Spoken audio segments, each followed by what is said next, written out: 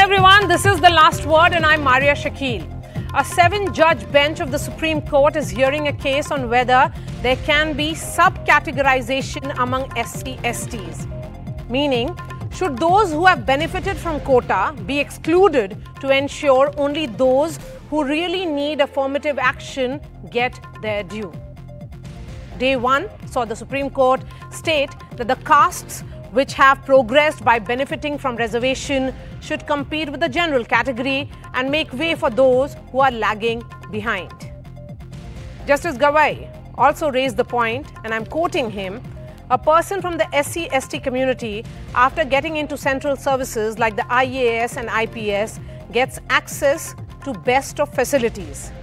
Yet, his children and their children continue to get benefits from reservation.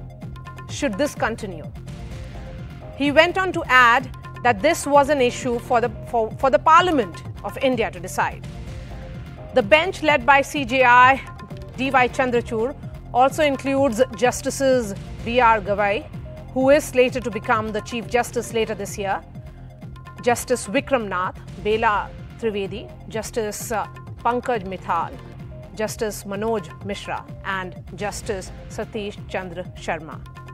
So we ask on the show, is it time to redefine quota? Joining me on the show, Geeta Luthra, Senior Advocate of the Supreme Court.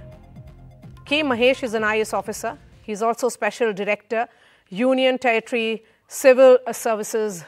He's a member of the IAS Association. We also have Yashwardhan Azad, former IPS officer. Saurav Pandey, who is an UPSC aspirant, joining me in just a bit. Babita Bhartiya is also, again, an aspirant of the civil services. She'll join me in a bit. But Dilip is with us. He's also a UPSC aspirant. He, in fact, gave the exams this year. Dilip, before I get the other stakeholders, I want to understand from you, as someone who is an aspirant, how do you look at this observation of the Supreme Court? Yes, we should welcome this observation. I hope Government of India will take these steps forward, because it is not within the purview of the judiciary to include any community or else to subcategorize amongst the castes. So amongst the scheduled castes also, we have, there is a problem. The weakest out of the weak should get the reservation. So yeah, in this way, definitely this is a good move. I hope Government of India will take this step forward and they will take further action. Because this is not an order. This is an ongoing hearing which is happening, and the court has made this observation. In fact, the bench, a judge on that bench has made this observation, and that is Justice Gavai. The question before the court, Geeta Luthra, is very clear. We know about it. My question is that the purpose of reservation has always been about understanding where we go wrong in terms of ensuring that social injustices are corrected. But if someone from SC/ST community becomes a civil servant, IAS or IPS, and does it really mean that the injustices are corrected only with that elevation, and the similar injustices will not be faced by the generations which follow him or her? I think the whole rationale behind reservation is that you give equal opportunity, and therefore there should be affirmative action. To my mind, the moment that someone has reached the creamiest service, which is one of the IAS or allied services, you are already right up there, and therefore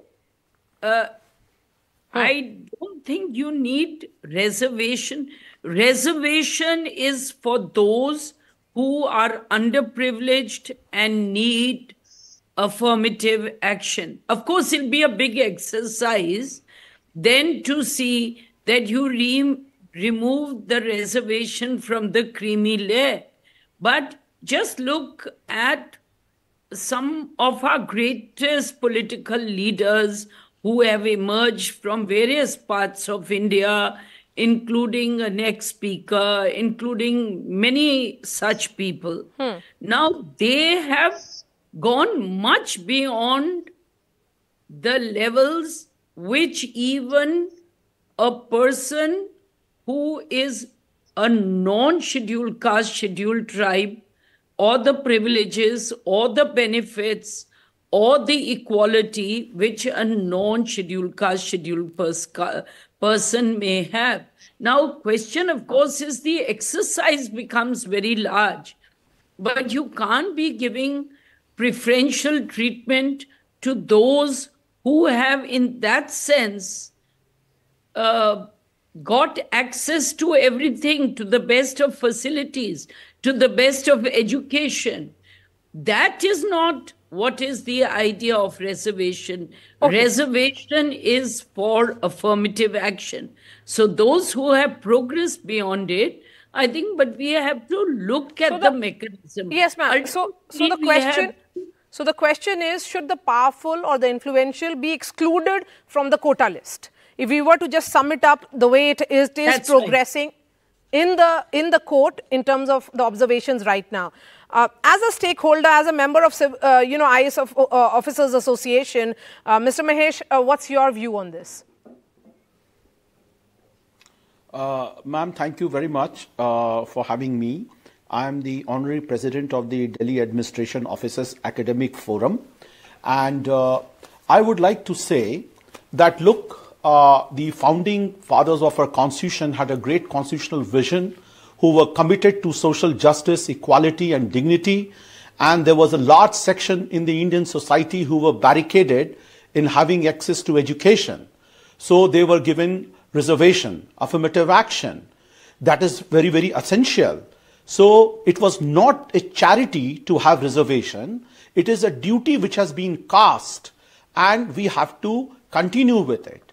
But if you look at the development, the social economic development of the country, you find certainly that it has made a dent, and there is a microscopic minority amongst the SC/ST who have attained some level of affluence. And if they have attained a level of affluence, I am of the view that they must certainly be excluded. Okay. And there must be a creamy layer like the OBC. We must have that layer, the kind of exclusion like the OBC you have. That is very, very important. I am for reservation, but with honesty. That is very, very important. Okay. And if we have this creamy layer within the SC/ST, it shall promote greater equity, distributive justice, and this will have much better kind of an impact on the society. The aim is certainly just to have a by very reservation, idealistic and utopian. It is a very utopian idea at the moment. Bold, many would say. The idea is to end that disparity in access of resources and opportunities. And there is this assumption that if the parents are in the civil services, the children and those after that, so generations should not be benefiting. That benefit of reservation should perhaps stop at that very level. Saurav, what are your thoughts as a UPSC aspirant? See, first of all, I represent the educated but unemployed youth who needs jobs, who needs opportunities. But you know what the problem is? The problem is that today when a political party is discussing about Mandal, other political party is discussing about Kamandal, and here we sitting today at a debate are trying to strengthen their agenda.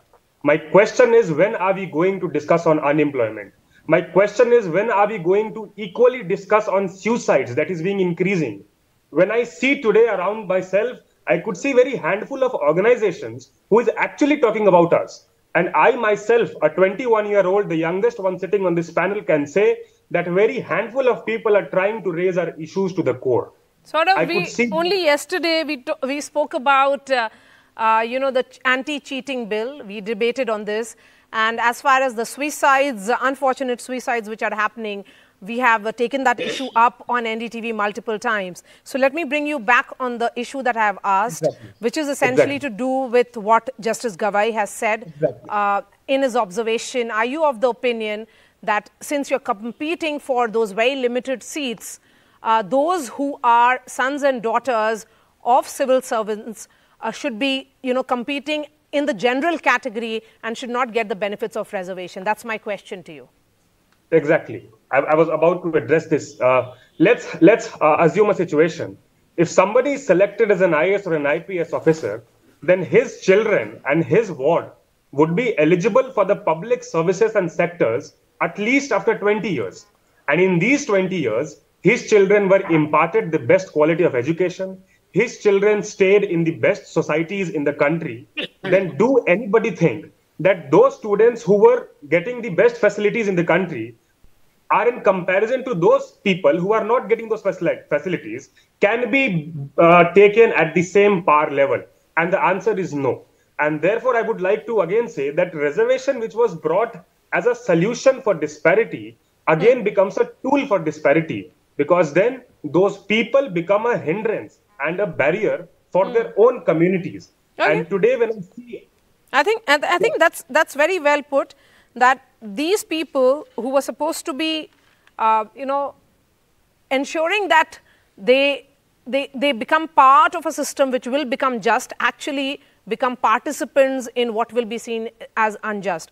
But Yashwardhan Azad, the counter argument can be that this is about correcting social injustices, and social injustices do not get corrected even if you have all the economic support and benefits. So the argument will be that why should sons and daughters of civil servants not be given reservation then? How far can we go, Maria? I mean, 20 years is enough of a time to give an opportunity to compete for the best, given all the facilities and given all the you have. So I would completely agree with Justice Gavai that all IAS and IPS kids should be absolutely junked from any kind of this reservation facility. We can't carry this on and on and on. There has to be a subcategory within the SC group. I totally agree with it. There's no doubt about it. But once you have achieved that level, I mean, look at UPSC, look at any other place. I think all the IAS and IPS, if you justices and this category of people who are there, their kids should be barred from using reservation anywhere. Okay. So you are of the opinion that they should be barred. What about Babita Bhartiya, another aspirant of civil services? What are your views of Babita? You have to unmute yourself. You have to unmute yourself, Babita. सबसे पहले तो ma'am thank you आपका, आपने ये एक अच्छा debate जो आप लेके आई इस प्लेटफॉर्म पर। और सबसे पहले मैं रिजर्वेशन के बारे में बात करना चाहूंगी कि रिजर्वेशन के जो बेसिक्स थे वो सबसे पहले ये है कि सोशल और एजुकेशनल बैकवर्डनेस। तो कोई भी अगर कैटेगरी जो है, ये जो रिजर्वेशन है वो 20 इयर्स के लिए या 15 इयर्स के लिए हुआ था, लेकिन अब जो भी IAS या IPS में जो सिलेक्ट हो जाता है वो सोशली भी बैकवर्ड नहीं रहता है और एजुकेशनली बैकवर्ड नहीं रहता है। तो OBC के अंदर क्रीमी लेयर तो ऑलरेडी है ही, ऐसे ही जो SC ST है उसमें क्रीमी लेयर नहीं है। उसमें अगर IPS और IAS के कोई अगर पेरेंट्स बन जाते हैं तो उनको ये बच्चों को आप ये सही है कि उसको रिजर्वेशन देना उतना जायज नहीं है, उसका फायदा जो है वो अन्य कैटेगरी को दिया जा सकता है। बट 20 इयर्स के बाद भी जो रिजर्वेशन को अगर हम देखें कि 4 पिलर ऑफ डेमोक्रेसी जो है उसमें सभी का SC ST का और OBC का जो पार्टिसिपेशन है वो कितना है। अभी पीछे जैसे रिपोर्ट आई थी कि जो OBC है उसके सेक्रेटरी जो है ओनली 3 सेक्रेटरी है 80 सेक्रेटरीज में से। ऐसे ही जो SC और ST है उसके जो बड़े जो लेवल है सेक्रेटरी है या जो दिल्ली यूनिवर्सिटी में जो प्रोफेसर्स हैं या कमिश्नर हैं या चीफ सेक्रेटरी हैं वो कितने हैं। तो इन सब का भी एक मतलब कैलकुलेशन लगा के इस तरह से अगर उनको अगर वो सही पार्टिसिपेशन अगर उनका हो गया है तो जो बेनिफिटेड हो चुके हैं रिजर्वेशन से हम उनको बाहर कर सकते हैं। लेकिन सबसे पहले कि उसका एक कैलकुलेशन करना होगा कि हमने जो रिजर्वेशन दिया उसका फायदा जो है वो कितनों को पहुंचा है और कितने लोग वहां से जो है वो अपर लेवल पर वहां पहुंचे। Okay, so the idea is that how efficient is the system to ensure equality? Geeta Luthra? I believe that those who have entered into a creamy layer keep reaping the benefits. So if you do a study, you will see that even from scheduled caste, scheduled tribes, it will be a top 10% of those scheduled caste, scheduled tribes who keep reaping the benefit of government jobs, of government placements. And therefore, if you take them out of this layer and let the rest of the 90% of scheduled caste, scheduled tribe reap the benefit, ultimately what is the end result is you want merit and you want equal opportunity. So all people who are meritorious get equal opportunity to come up and excel. Now, the moment that these people have had opportunity, then the question is, should you not take this reservation to those who have come from villages, those who have not had the benefits, and therefore give them opportunities for jobs, for education, so that they can excel. Now, of course, it's a gargantuan task. It's huge. And it will throw open the entire issue. But the question of this desire for sub-classification, which has already been struck down in Chennai, I think is the judgment. That's right. I don't think sub-classification should be allowed at all. And I think this sub-classification is extremely hitting at the very purpose of reservation. Okay. So reservation was supposed to be initially for 20 years, and it's gone on being extended because you realize that you have still not given equal opportunity. But if you keep giving the same creamy layer of those who've had the opportunity in this reservation to keep getting reservation, then you're not opening the window. You are actually not giving access to all, which is what you want to do. And the very purpose of reservation then gets defeated. If it is not moving beyond the creamy layer, stays in that space repeatedly. Yes, you wanted to come in. Go ahead, Mr. Mahesh. Yes, ma'am. First of all, let me correct Geeta madam. First of all, there was no timeline of 20 years for reservation for SC/ST. I'm sorry. There's no timeline. The timeline was initially, it was for the political reservation in the parliament and the legislative assembly for 10 years. It was not for reservations in jobs and the educational institution. That is point number one. Point number two, there's another lady who made a very valid point that, look, we must see how many secretaries in the government of India, how many chief secretaries, how many important positions are being held by those from the marginalized section. And she says the number is small. But you see, the reason for this is that the entry level, the age at which our officers enter, the marginalized section officers enter, is higher. So that is what impacts their growth to become secretaries and chief secretary. So if you join at a younger age, then your chances of reaching that level is high. So this point is very important, which must be noted. But let me tell you, it's not nurture, it is nature, it is nurture, not nature, which leads to success in life. There have been SC/STs who have qualified in the general list. They have topped the IAS exam. There was a girl who topped recently, and there was another boy from Rajasthan who topped in the general list. So there have been cases of a lot of talent amongst the socially marginalized, but they come from economically weaker section. Yes. So that suggests that those who are well-to-do needs to be excluded. Absolutely. It does not mean that the benefits should not go to the weaker section. The benefits will go. It will go, and we will address the issues in a far more equitous manner with greater distributive justice. Yes. But let me say that because it does not of the challenges. mean that once you have become an IAS or Because there are challenges, the other point that is very has important. to be addressed in the let me tell you the other point. That those who have not benefited from quota at all till now, and if they are on the margins, if they have not reached that basic level of equality, then they should be given that benefits, so that this is about redistribution of quota then. Yashwardhan Azad, the reason to revisit and reimagine. The last point, point, madam. Go ahead.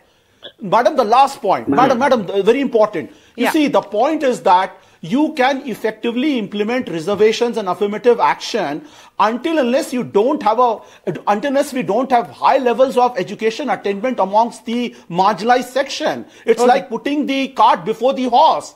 So therefore, inclusive education in a non-discriminatory manner, and the most important thing, let me emphasize, is the issue of fraternity, which is there in our preamble. That is the most important constitutional value please come to in on overcome this. social discrimination. The larger question is, do you think there is a need to... Mr. Prashant, thank you. Obviously, it's a political move to deny those who have been reaping benefits years over years in the SC category. And that is why nothing has been done about it. But time has come today to very, very objectively think about what Justice Gavai has said. That people who have made it, people who have reaped the benefits, most importantly, people who are in a position to afford the opportunities and the facilities which can be given to their children to compete at the best levels. They should not be given the quota service again and again. Otherwise, we are playing havoc with the merit system also. Since we are keeping both merit in mind and also reservation, which are both very, very important, time has come today that we should listen to Justice Gavai and completely reject this system of continuing reservation for the IAS and IPS kids. Okay. So I have 30 seconds each for Dilip, Babita and Saurabh. Yes, I'm going to begin with you, Dilip. Ma'am, we should not limit our debate only whether to exclude IAS officers and IPS officers or not.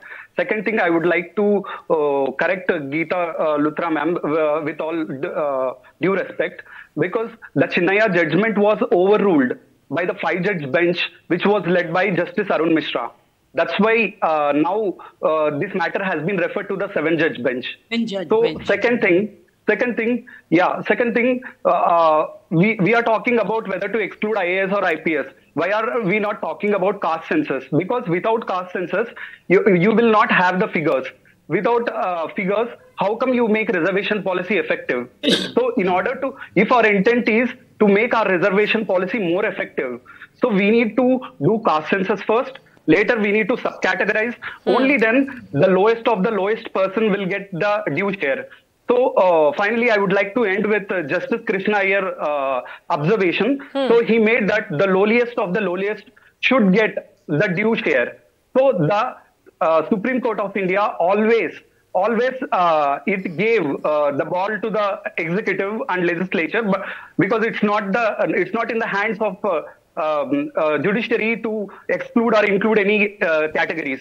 So that's very well put, actually. Sub-categorization should be our debate. Thank you. Sub-categorization should be our debate. Thank you, Dilip. Thank you. Babita, let me, being the woman on the panel, let me give you the last word. Please go ahead.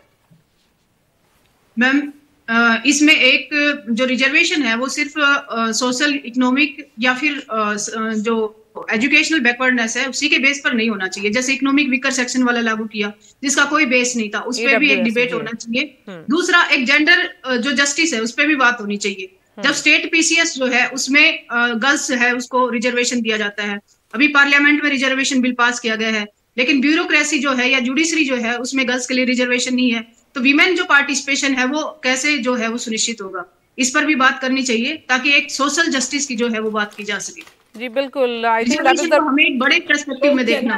That is the right note to end this discussion. Can I say one thing? Yes. That the idea, I mean, it can also be argued that if you have reservation for scheduled castes, scheduled tribes, if you have reservations for OBCs, then why not women?